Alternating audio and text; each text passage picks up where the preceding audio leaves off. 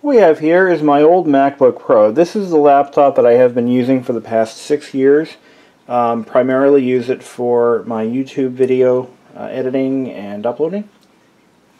It's been a very good laptop for the past 6 years, but it's getting extremely sluggish. It has run every Mac OS version from 7.5.3 all the way to the current and latest release of Sierra.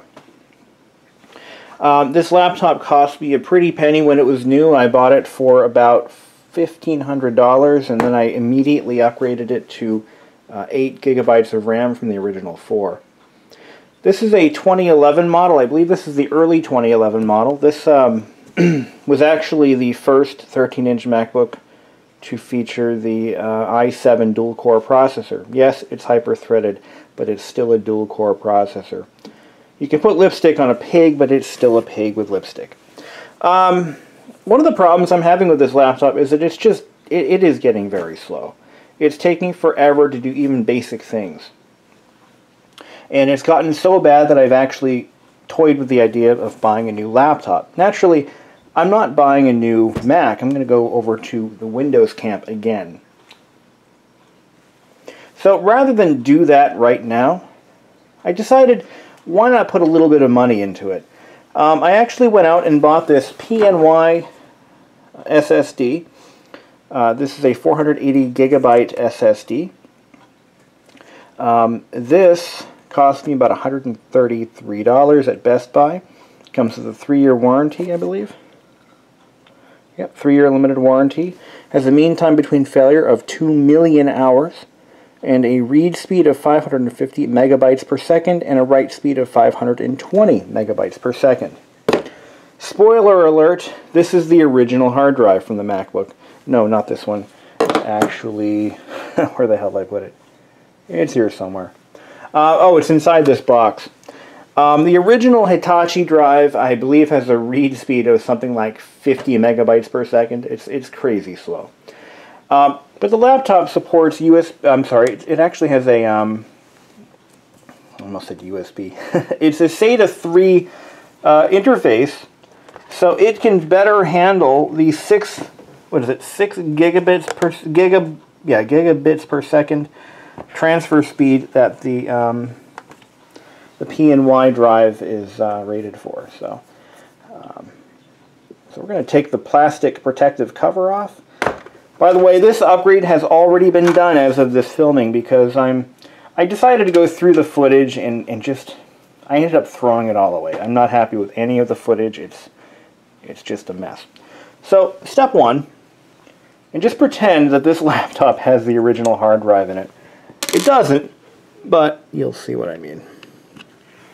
So we're doing a reenactment. This is like America's Most Wanted, where they reenact crimes that have already been committed. So we're going to use the proper size screwdriver to remove the MacBook Pro's screws.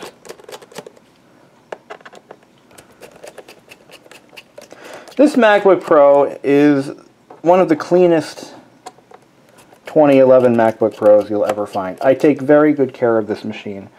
Every once in a while I pull the plastic casings off and I clean the aluminum with window cleaner. And that's to remove any abrasive sand, silt, and the occasional crumbs. Because yes, as a technician, I spend a lot of time repairing laptops that have been damaged by liquid spills, pet hair, and other unmentionable liquids. So I'm no stranger to what can happen when a liquid spill happens on a computer. I make most of my money fixing those machines. Not really. It's a small part of my job. I don't do board repair like Louis Rossmann does, but that's because my organization isn't equipped or able to pay for all the materials I need to repair 2 or 3 boards a year. So we just replace the entire board. It's cheaper that way. If you do a lot of them, it's a different story, but anyway. So here's the inside of my MacBook Pro. You can see the PNY drive is installed. Now if you're buying this drive, it comes with a spacer. Now that spacer is this little piece right here. And it's primarily for laptops that have originally shipped with drives that are this thick. And how thick is this drive? I don't have a good ruler here nearby, do I?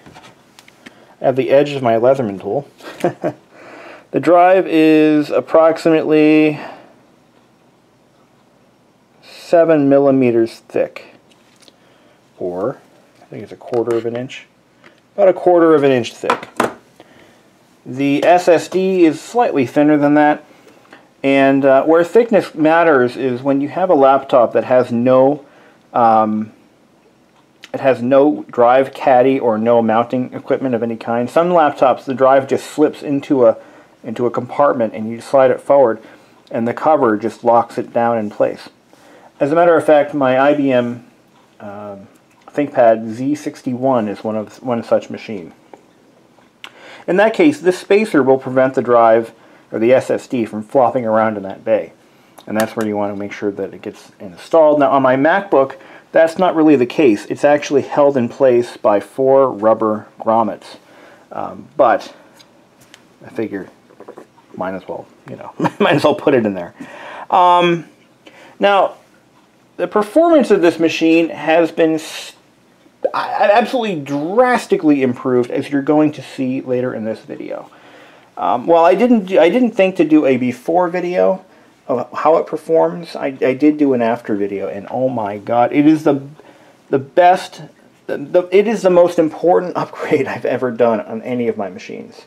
This laptop that has lasted me a whopping 6 years, I'm probably going to get another couple years out of it, unless something major goes wrong. Now, while I was here, I thought about doing this. There's another modification that is popular on these older MacBook Pros, and that is to remove the optical drive and replace it with a another drive bay. You can do that. I decided not to do that because I like having the optical drive, and I just don't need another drive in here. I don't do enough large amounts of... I don't do a lot of data handling, like large amounts of data, so I don't really need to have another drive in here. But occasionally I do deal with DVDs and CDs. So anyway, on a MacBook Pro, you just take... or I'll just show you real quick. If you are doing one of these, there's just 2 screws, here, and you're going to need a Phillips head screwdriver on this model. Pop those out, and this bar comes up, and the drive will simply slide right out of the way. It's really not it's not difficult to do. So we're going to screw this back together, and I'm going to now show you what I did to bring my data off of... So before you get to this step, before you start ripping the drive out, you're going to want to do a complete, either make an image of the drive or a time machine backup. So there's basically 3 ways you can do this. Number 1, you can use time machine. That's the easiest way. If your old drive is still functional and you have no issues getting the backup done in the first place, just make sure you do a full backup with no exclusions. You're going to want to back up not only the data, but the system and applications as well. And it's pretty much the most foolproof way. So let's say we just put in our SSD. We just put it in. We've already got our time machine backup, and we want to bring it back from a blank drive. So basically, what that means is you have a working time machine backup that is current, and you have an internet connection. This is important. Now, I don't remember, and I should know this because I've been an Apple tech for 9 years. I should know the answer to this, but I don't know when Apple started implementing, and I could look it up, but I'm too lazy at the moment. But when Apple started implementing what's called internet recovery. Internet recovery is a utility that Apple rolled out just around the time they stopped including physical copies of macOS with their machines. prior to Internet Recovery, every Mac received a copy of the original system software. But when Apple stopped issuing that with their new machines, they had to come up with a way for people to recover from disasters. And that's where Internet Recovery came in. I'm going to just torque these down a little bit more. I actually have the Apple authorized, or Apple blessed torque driver. It actually is it's a preset clicker torque screwdriver. It's a $75 screwdriver. I have one at work. And it would allow me to preset the torque on all of these screws, and then it would click when that torque is achieved. It's pretty cool. Anyway, so to run Internet Recovery, it's actually really easy to do. Any monkey can do it. That's what I love about Apple, because when it comes to getting computers for family members and friends and people who don't really have any real tech skills at this point in their lives, Apple is a pretty friendly machine to work with. And while they may be screwing over the pro population, they still make a great consumer laptop. So we're going to power this up, albeit expensive. I'm going to do Option Command R, which will launch Internet Recovery.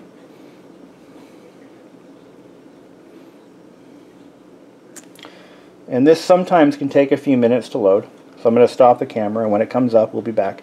Now, if you've never used Internet Recovery, it will ask you to connect to a wireless network, or if you have a physical hardwired Ethernet connection, it'll just use that. I recommend Ethernet over wireless. It's just a bit faster. I want to mention also, I bought, in preparation for doing this, I bought one of these 2 terabyte My Passport Ultras from the Walmart Black Friday sale, and unfortunately, now it worked for the first initial Time Machine backup. So I unplugged it, I set it aside, I went out and I bought my SSD, I went to go recover for my Time Machine backup, and guess what happened? It failed. It failed. I can't believe it. The drive failed. So I just went to Walmart. I just got back a little while ago, and I got a new drive. They exchanged it, and they were very rude about it.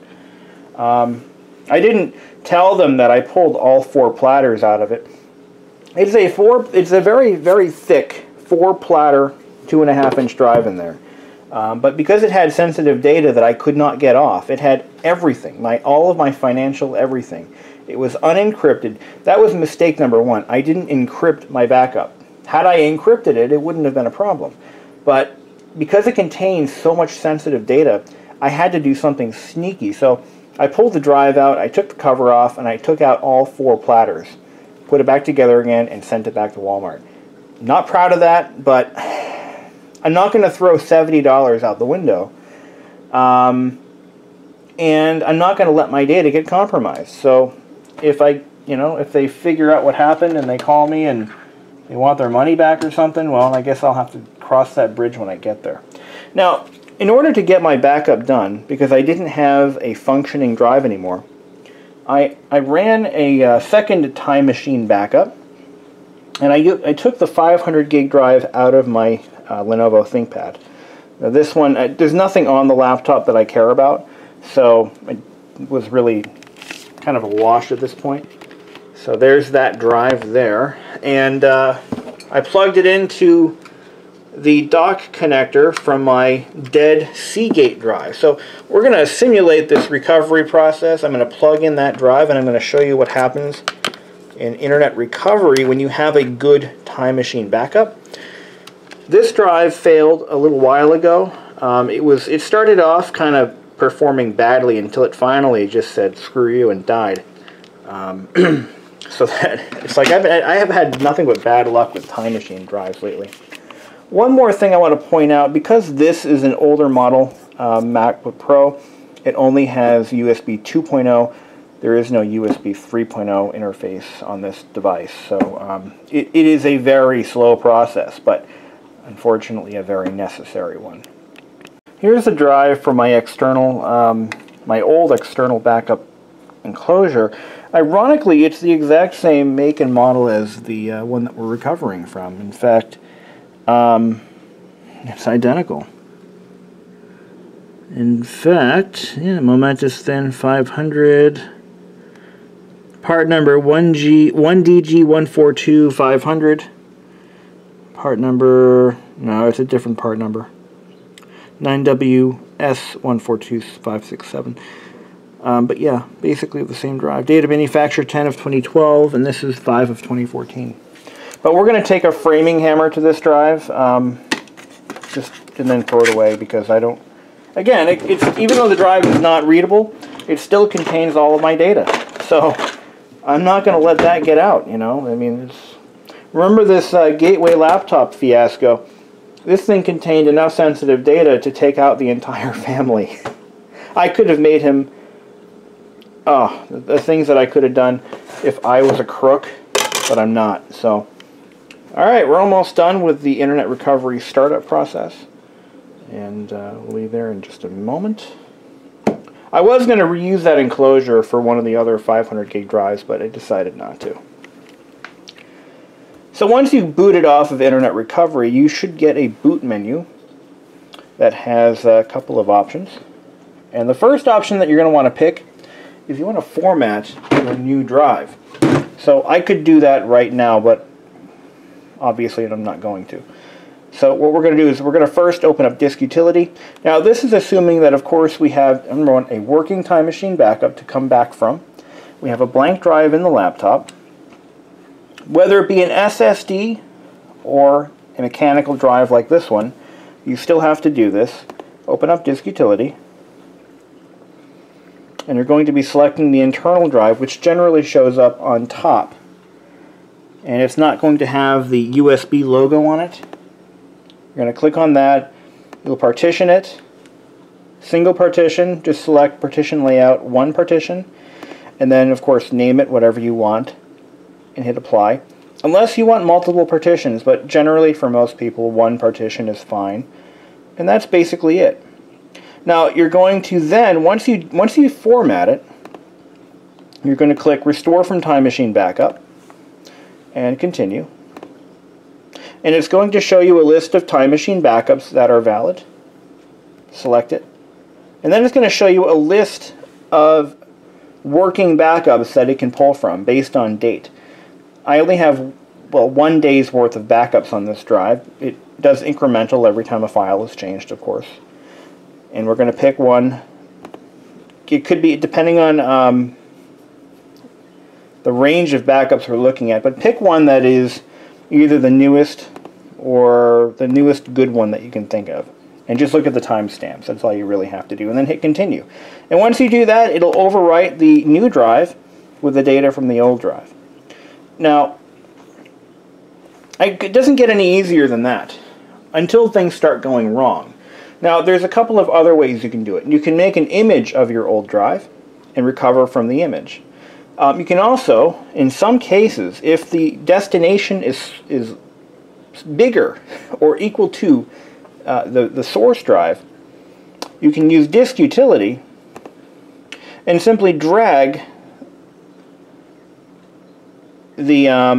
let's say we have our external hard drive. Let's say I plugged in my original hard drive into this dock.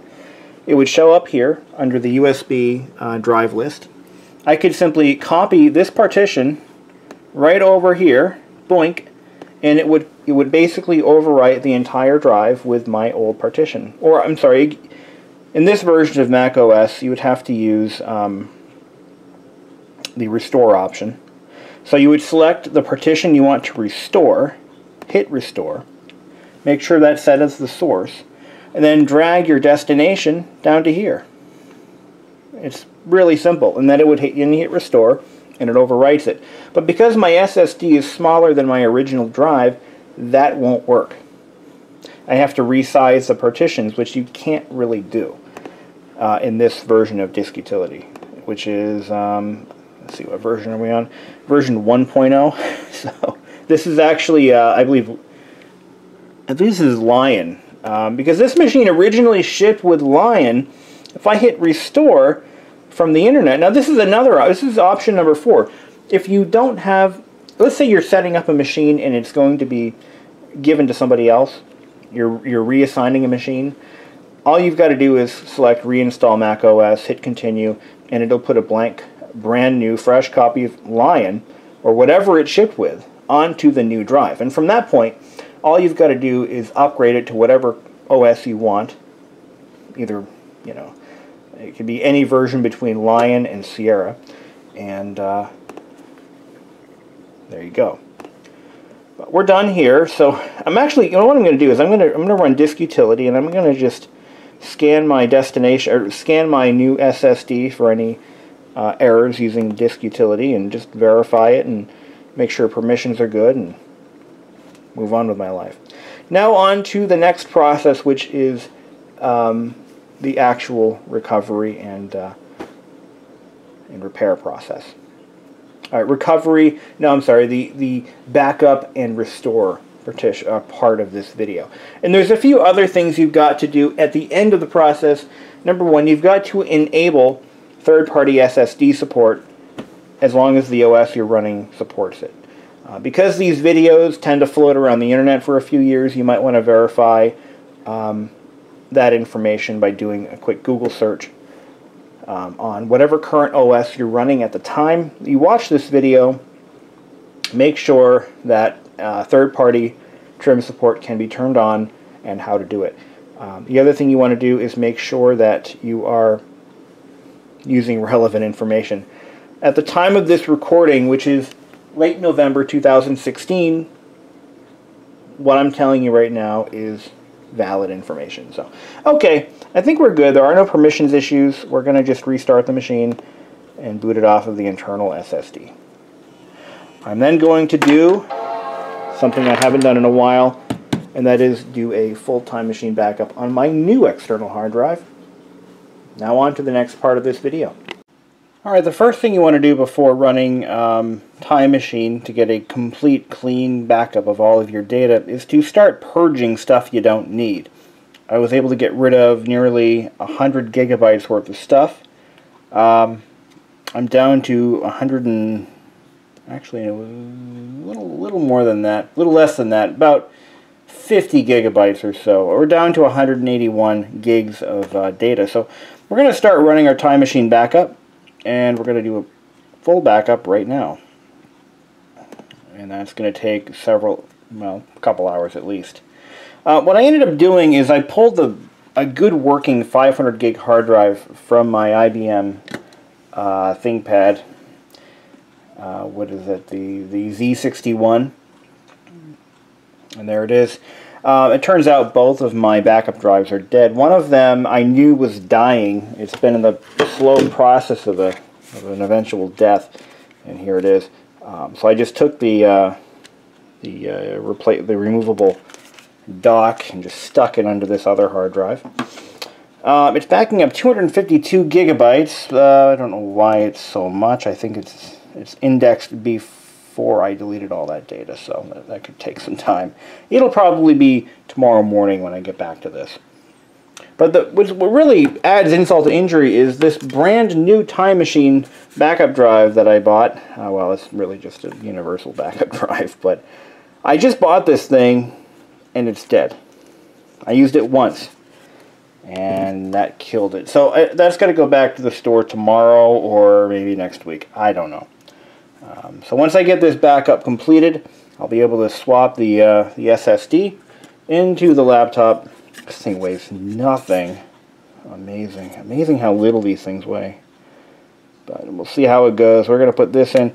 Fun fact, the Best Buy that I bought this from, the last drive I bought from that store was in 1999 or 90. I think it was 98. And it was an 8 gigabyte Western Digital. Really cool. That was the last drive I ever bought there. So I thought that was a fun little bit of information. We're up to 1.27 gigs. This is going to take some time. So we're going to let it fly, and I'm going to just leave the laptop here overnight. Turn the brightness down, and we'll see how it goes. Alright, we've got our Time Machine done. And let's just confirm we have complete backup here. And we do. Good. Alright, let's shut it down.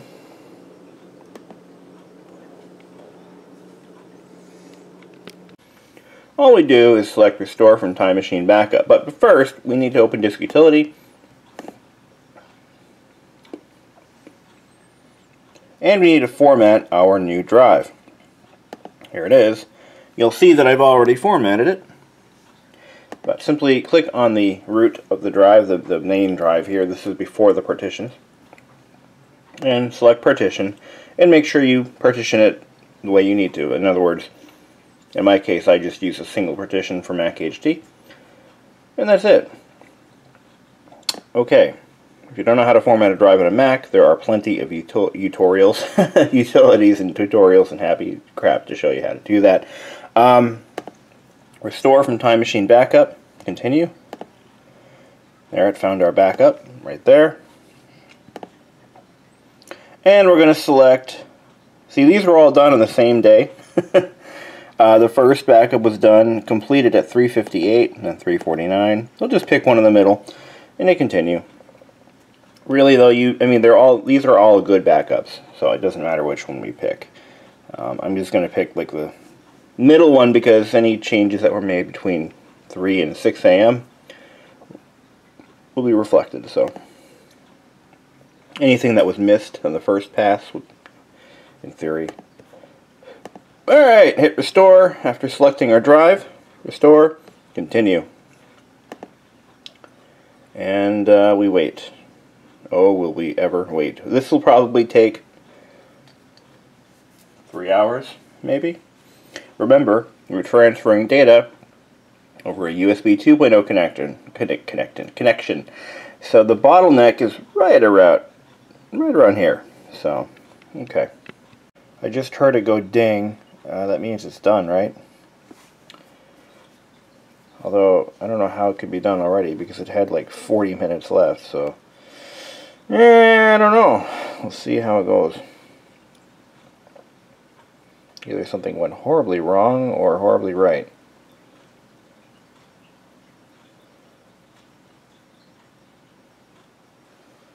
Well, it booted. Put in my magic word. There we go.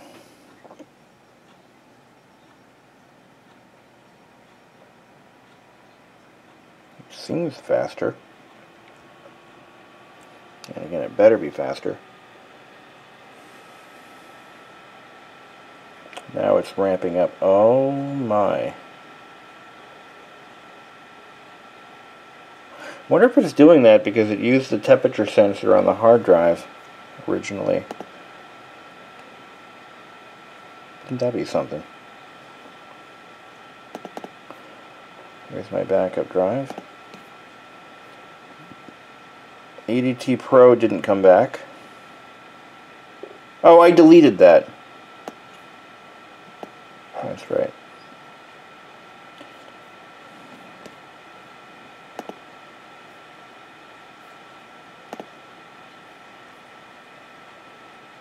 Let's see how long it takes it to load Excel. That used to take forever. Holy shit!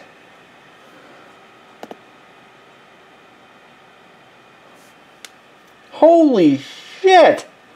That used to take like 20 minutes. Word, yo. Wow! Oh my god. This thing is a rocket sled. And to finish the install, we need to enable trim support for third-party drives. And I found a nice tutorial on how to do this in Sierra. And here's the YouTuber's name and the title of the video. So I would suggest, of course, watching that tutorial if you're running Sierra. I do need to figure out why this thing is running so damn hot, though. It's still running hot, and I've let it cool down for a few minutes. I'm not sure what's going on here, so I got to figure that all out. Based on that video, the command line in terminal is simply sudo trimforce enable. Focus. There we go. Password. There we go. Do I wish to proceed? So here's the important notice that we're going to not read. Apple doesn't want liability for damaged third-party SSDs, which is why this utility is not enabled by default. That's all. So yes, I want to proceed. Yep. Thank you. A friend of mine recommended downloading a third-party utility that does this for you. But I believe he's working off of old information. I believe he's running an older version of Mac OS. I think it was, I think he's running Yosemite or something older than that. And for whatever reason, he felt that he needed to download a utility that does this. But there may be SSD optimization utilities that could be of benefit. I might explore those, but we'll see what happens. I do need to figure out why my system is running so hot. It turns out that it's actually very common. In fact, we're experiencing this at work on a lot of our MacBook Airs, where their battery life has taken a nosedive, and they're simply running entirely too fast. I'm sorry, too hot. I'm going to quit all of these apps here. I gotta say, I was not expecting such a rapid improvement in performance on this laptop. Wasn't expecting that at all, actually. I expected, a modest improvement in performance, but this was totally unexpected. So it should restart any moment. All right, so we finished restoring the machine. Everything is going well. Here are my final thoughts. This laptop has never been faster. When I bought it, it was very slow, and I didn't realize it until now. But that mechanical drive was really just one big, massive bottleneck. And this laptop has, like, for example, when I used to start up Word or Excel or PowerPoint, it used to take almost 30 seconds to get the applications to start. Now watch this. It has never been this fast. This is just crazy. I don't even know what to say. This laptop is, I can't even say it's double. It's more than double its original speed. I mean, it's so fast. Let's see what it takes to start up Photoshop. This is one that, wowee.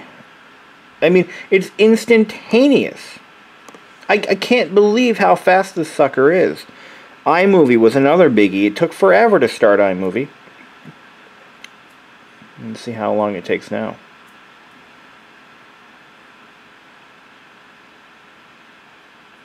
Okay, a little slow, but look at that.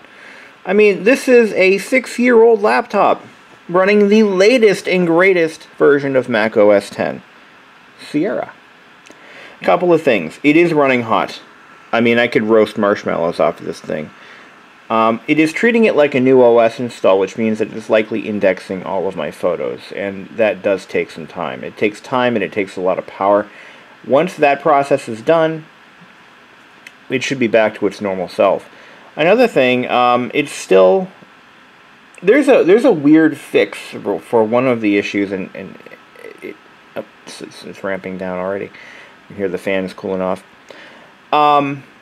There's a bug in OS X Sierra that involves keychain and iCloud keychain syncing. If keychain syncing is not enabled in iCloud, for some reason the machine will run hotter. I don't know why that is.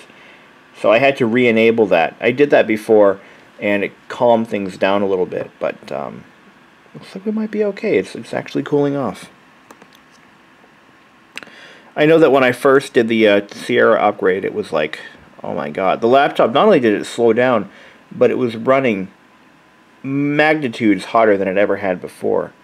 And one of the issues we're experiencing at work with all of our MacBook Airs is that when people upgrade to Sierra, the battery life drops precipitously. Part of that could be the indexing issue, part of it could be the keychain issue, part of it could be Just the fact that it's a newer OS on an older machine. But judging by the performance of this laptop, I don't even know. I don't even know how to respond. This thing is so fast. I mean, Adobe After Effects, how long does that take to start up? I've never used After Effects. This would be the first time I ever started it.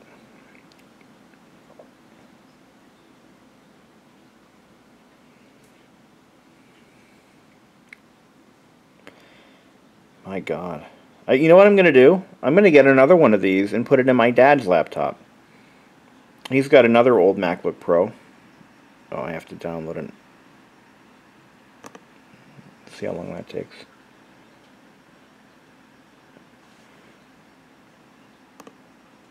I'll download everything it tells me to. Because I'm a sheeple. But look at how fast this thing is! I mean, oh my God! Look at that. That's a pro application right there. Just bam! And I didn't have to spend $1,400 on a new laptop to get this kind of speed. All I did was I put a new SSD in there. I enabled trim support, by the way. To enable trim on Sierra, at least, you go into Utilities, Terminal. You type in a very simple command, sudo trim something enable. Hold on, I gotta look up the actual code. But just Google trim support Sierra, and you'll find it's sudo trim something, and yeah, I can't think of it, but I just ran the damn. I had to look it up, and I did.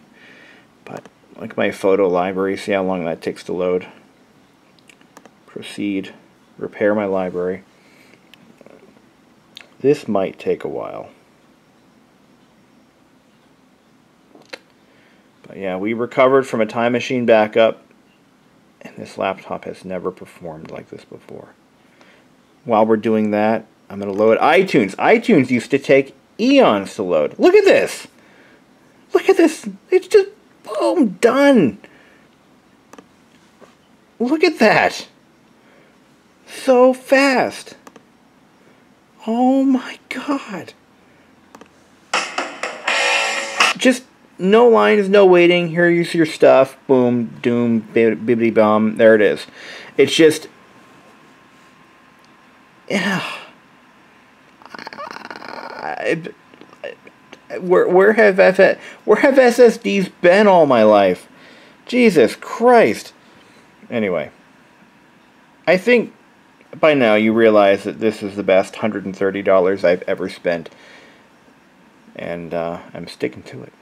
And I still get to keep my CD drive, and I'm gonna put more memory in this. I'm gonna bump it up to 16, and now that I know that it's definitely not a waste of money to do so, I'm gonna order a new battery for it. I'm gonna bump up the RAM, and I'm gonna get a few more years out of this laptop, because why not? And look at the condition it's in. I mean, it's in beautiful condition. I take good care of this laptop. It's a good machine. So, oh man, I'm so happy I did this. You have no idea. There's one more thing we still need to do. We need to make sure the sudden motion sensor is disabled, because that will protect a mechanical drive, but it does nothing for an SSD. In fact, it just delays things if the machine is bumped like this. See, we can do this without affecting anything anymore because there's no moving parts. So we need to make sure that the sudden motion sensor is disabled because there's no need for it. So here's what we need to do. This is actually from Apple directly. Open terminal, type in sudo pmset-g.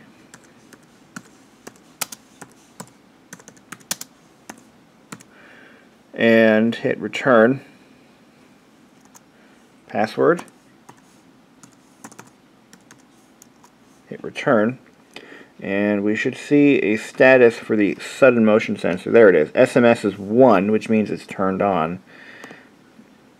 And we need to turn it off.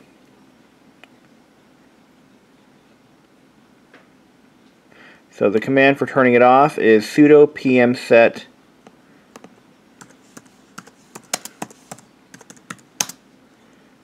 -A SMS. Oops. 0.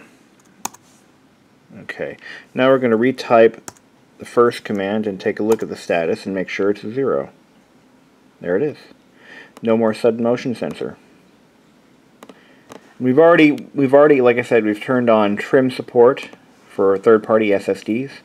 We did not need to download any third-party applications, so we didn't do that.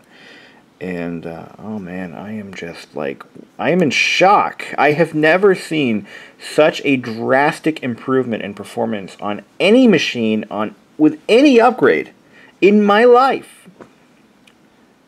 I am now an SSD-aholic.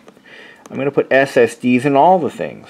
Oh, maybe not. I'd like to put one, replace my system drive on the home theater box with an SSD now. I'm actually considering that. And, I mean, I guess I don't need to. There's no pressing need for it, but, I mean, I'd consider doing it at least. And, by the way, that machine is off the shelf right now because I need to replace 2 80mm fans that are now making a bunch of... Oh, no, they're 40mm fans that are making a bunch of noise. I have one unplugged. I'm just going to replace them both. And I'll get some tomorrow. But, alright, well, that concludes our video, so thanks for watching.